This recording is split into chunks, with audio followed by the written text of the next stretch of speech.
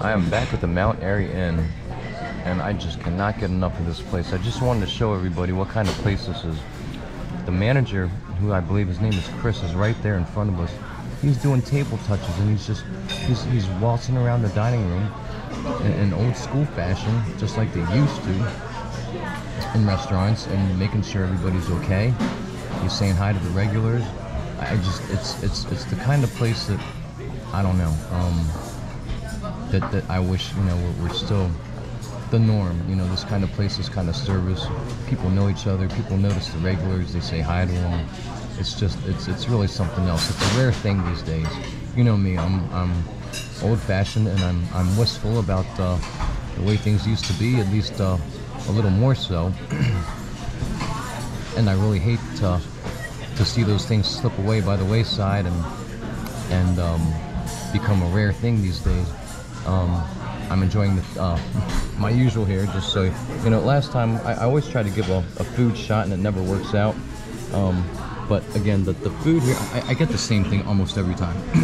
But what's amazing is the consistency. It's always perfect. Nothing is ever cold. Nothing is ever undercooked. Everything comes out just right every time, the way I ordered it. The servers never make a mistake. I mean, you know, servers do make mistakes. So one of these days, my 100th visit, I might, you know, get something wrong on my plate, but it'll be like 1 in 100. The potatoes are some of the best breakfast potatoes I've ever had.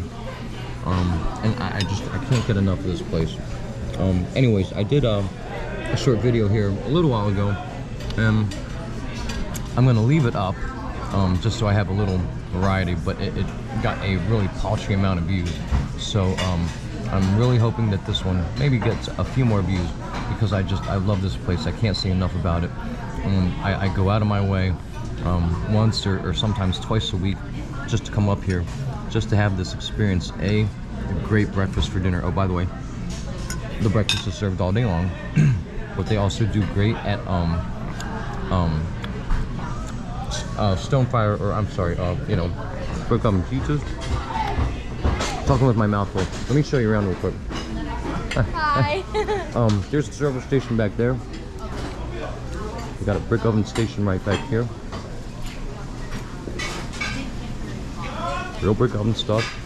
The whole kitchen is so on point. I cannot give my hat, tip my hat enough to them, because they're just incredibly consistent. They've got a great team there. And what that basically means and hints at is that they don't have a lot of rotation. They don't have a high turnover in the back of the house, in the kitchen. Here's the bar area. It's rather small, but it's nice. It's cozy. They do have. Let me see if I can give you a shot real quick of it. It's probably not going to come in too good.